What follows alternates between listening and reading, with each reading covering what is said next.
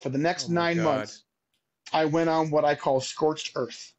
Okay, so for 9 months after that, I went on a solid campaign of personal societal destruction.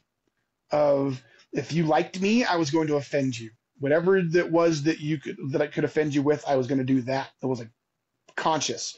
Like I would figure out what you liked, figure out how to break our relationship, and do that.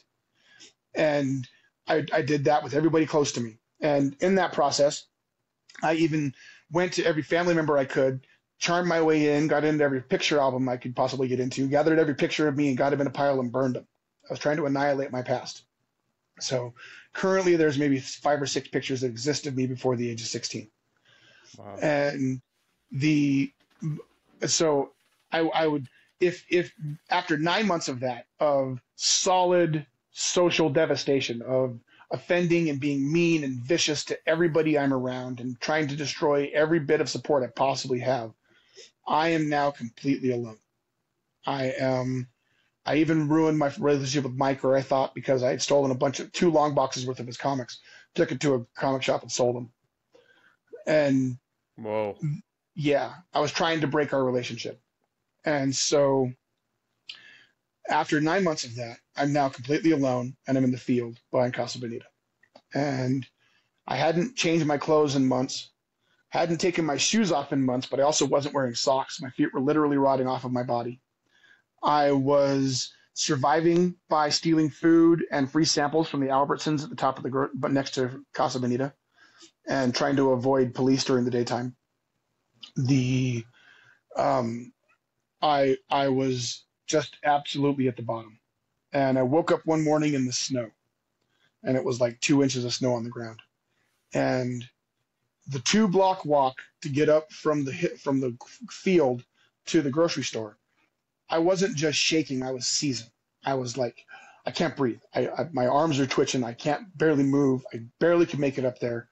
And I get into the bathroom to kind of wash my face off. I look in the mirror and I'm like, I got to do something or I'm going to die. This is the bottom. If I don't get help, I'm going to die.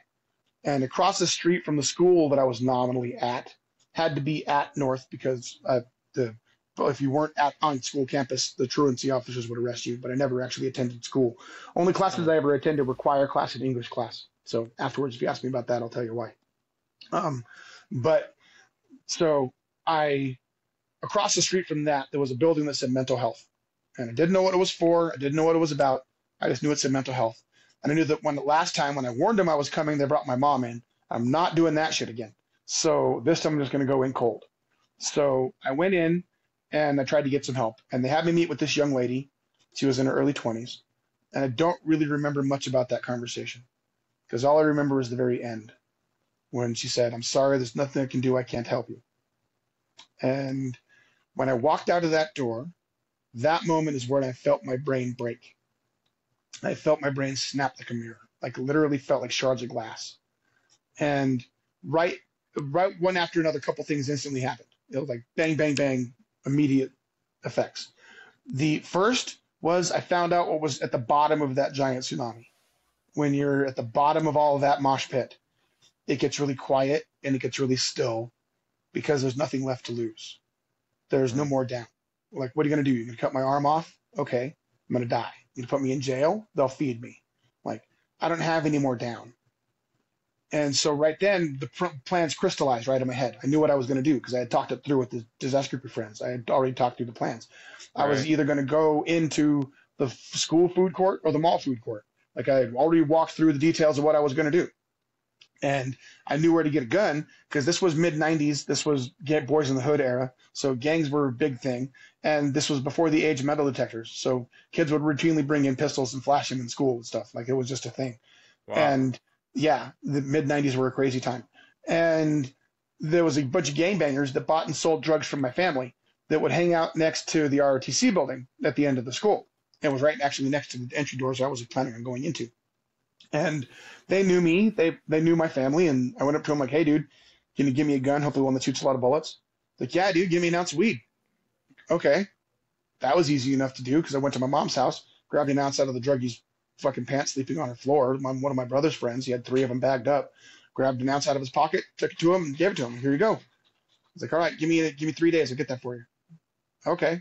And that all happened in one afternoon. Like I went to him, went home, grabbed it, came back, here you go. And so it was like, give me 3 days, I'll get that for you. I'm like, okay, cool. And so in 3 days' time, I was planning on getting a gun. And I was pretty sure I was going to get it. The dude wasn't going to flake out. He was a student. Like he wasn't some rando I met off the street. Like Right. in that time frame, I didn't think about it then, but looking back, I think I was saying goodbye.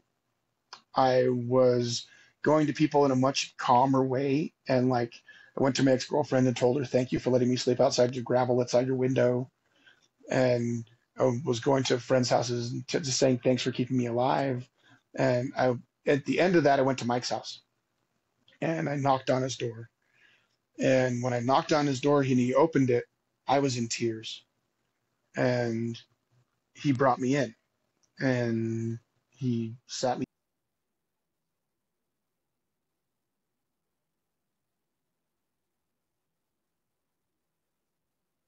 No problem.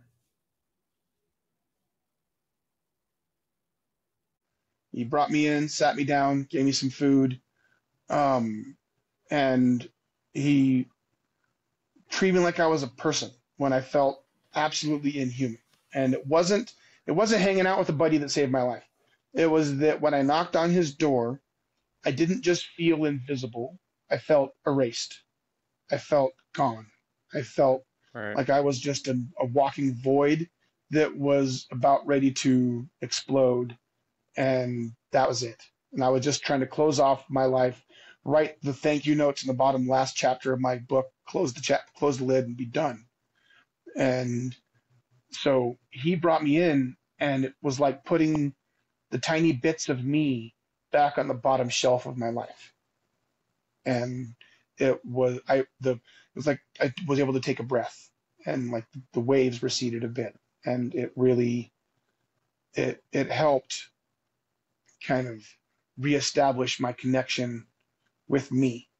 And so yeah, that I didn't leave his house for a week. I never went and got the gun, and he's still my best friend today.